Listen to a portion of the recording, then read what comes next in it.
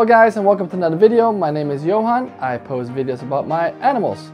So if you want to see more animal related content and hopefully more top 5 videos like this one. This is my first top 5 video ever, so I plan on doing a lot more of those. So if you want to see more of that, consider hitting that subscribe button for more videos. But in this video, like I said, this is gonna be my first top 5 video, and I figured that would be fitting to do a top 5 of the best beginner tarantulas because I have a lot of tarantulas, and in the list it's only gonna be spiders I actually keep. But when I was trying to research for other spiders, I couldn't really find any, so these are definitely my top 5 for beginners. And the 5 spiders that are in this video is not really the most common species that you see in these types of videos, so really stay for the whole video to see all the spiders that I suggest, and hopefully that will give you some ideas of what spider you should get next. But just before I start off the list, I really want to put a note in there that I have excluded all Brachypelma species for the only reason that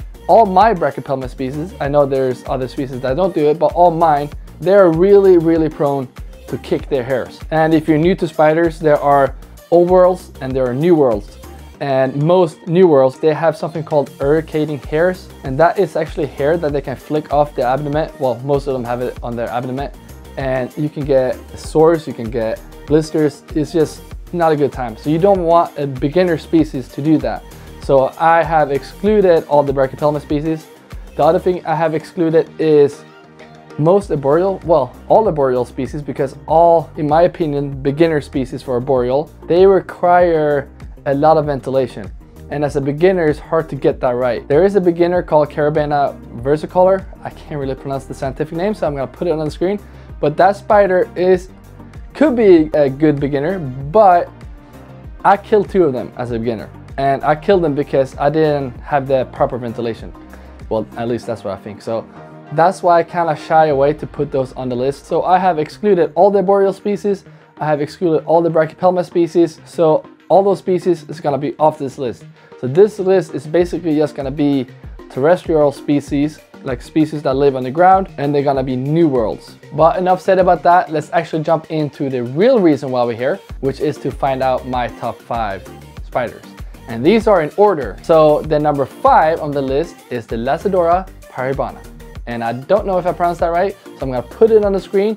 And if you're new to spiders, and if you don't know the scientific names, that is the Brazilian salmon pink bird eater. And pros to get this as a beginner is that they grow huge. They grow really big. That's one of the biggest spiders that you can actually get. And if you're new to spiders, you want to get that big bulky spider, this is the spider for you. Another pro is that they grow fast. They grow to that big spider really fast. And compared to other species, if you get a sling, it's gonna take forever before it actually grows to the size that you can actually show it off to your friends. Look at my big spider, you know? So the L. paribana is a great species if you want to get that big spider and you want to get it quick. Another good thing about these spiders is that they are very available. I think the females can have up to 4,000 babies. So you do the math, they're easy to find. That also means they're cheap. So they're cheap, they're easy to find, and they grow fast. And another thing that is good about this species is the care. The care is pretty simple. This is a species that like it more humid, but you can reach that humidity by just placing a bigger water bowl in there. And you want to keep that lower substrate damp, like a little bit wet. Not like when you squeeze it that it drips water, it's just going to be damp, because if the spider wants more humidity, it can just dig down into the burrow and there's going to be more humid down there. But there's also some cons about this species. Like I said, it grows big. That can actually be a con. If you're new to spiders and you don't want that big spider that quick, you want to grow with it slowly and get used to it, this might not be the best spider for you. You have to do the math as well. A big spider, big fangs. This is not a very venomous spider. If it will bite you, the bite will probably hurt more than the venom, but you don't want to get bit by fangs like this. Okay, maybe not that big. You know what I mean? They're big. You don't want to get bit. And another thing that you want to keep in consideration is that this is a spider that can be, at least 2 of mine have been, they can be a bit skittish. So when they get skittish, they can actually kick some hairs, and this species has really bad irritating hairs. And to me, I haven't really noticed it because it's different from person to person, but I heard some people get really bad blisters when they get haired by the L. paribana. So yeah, that can be con. So that is my number 5. Moving on to my number 4, which is a species that is not really common where I live, but it's more common in US because the spider actually comes from US. It lives in the wild there, so it's more common there. And if you haven't guessed what species it is the Aphonopelma calcodes. And I don't know if I pronounced that right either, so I'm putting the names on the screen as always. But that is also known as the desert blonde tarantula, I think it is. And this spider I have heard different stories about. I heard that some can actually have spiders that are like really psycho, and I've heard that other people have calcodes that are super docile and super shelf. It is a spider that is super easy to care for. You basically just put a water dish in there, give it some substrate, and you're good to go. Overfill that water bowl every once in a while and you're gonna have a happy spider. So they're super easy to care for. They're docile, like I said. They are very slow moving. They have early carrying hairs, but they never use it. Like mine never kicked this hair. I know other people have species that kick their hairs, but mine haven't. So for me, that's definitely a good beginner species. But moving on to the cons, this is a species that can be expensive. Here in Europe, they are really rare to find. I don't know how it is in US, but I think they're pretty expensive there too. And I think that's related to another con, which is that this spider grow super slow. It's one of the most slow growing spiders. It's gonna take years before your spider grow up to like be a big bulky spider. So that's probably one of the reasons why the price get bumped up a little bit. So that's definitely a con for me. And another thing that goes hand in hand with that is that since the spider grows slow, you will get those long pre-molt times. So it's gonna take a while before the spider actually wants to eat.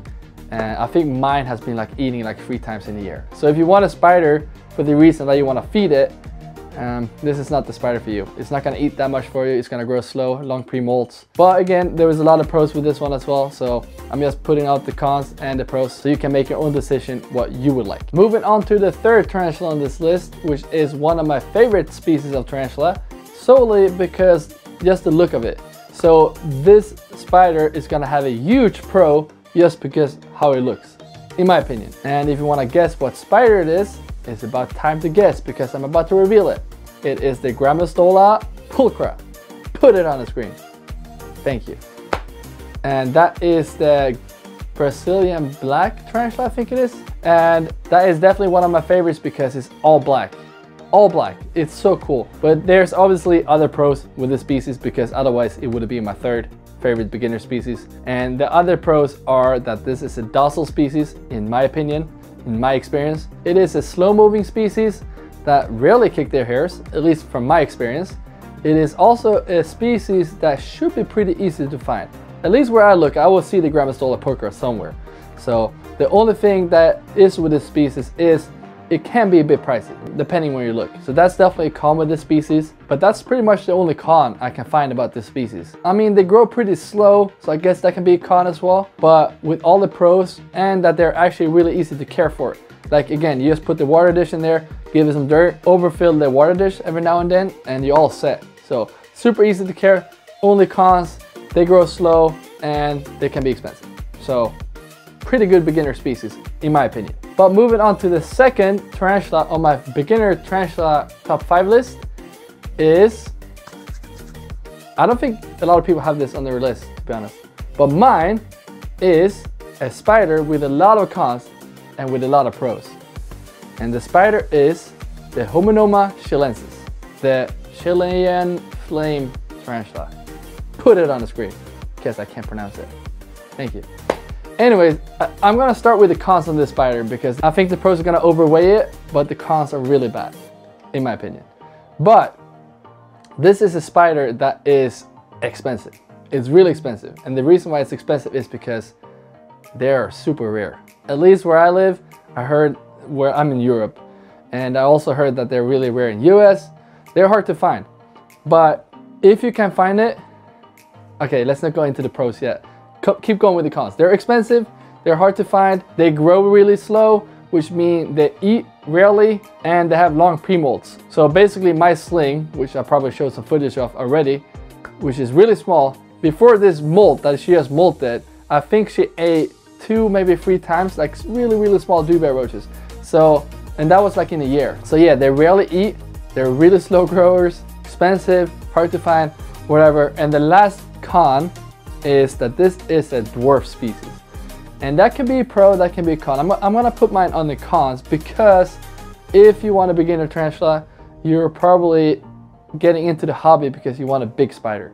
So that could be a con, but let's move on to the pros. So the first pro is that they are super easy to care for. They are very, very forgiving. You can't kill these guys. Like, give them water and they're good to go.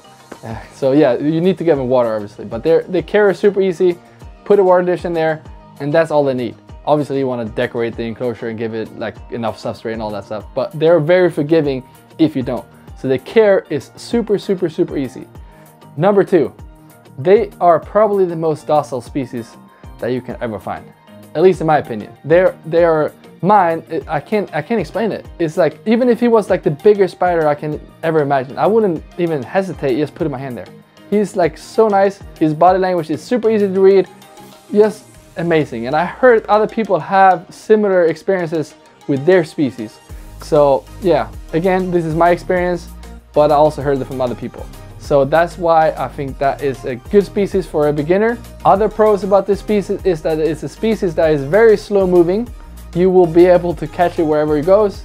It can't really walk away from you. Obviously it can bolt, but I never seen my bolt. So another thing that is really good is that they never kick their hairs. They have irritating hairs, but yeah, I never seen mine do it. So yeah, they're never defensive. So that's also very perfect for a beginner keeper. So that's why I want to keep this spider as my number 2 on my top 5 list. And now we're at the final spider of the list, which is my opinion of the best tarantula that you can ever get as a beginner. And that spider, we're gonna wait to say what that is, because first, if you're still watching this video, like the video. If you liked it, only if you liked it, because otherwise don't like it.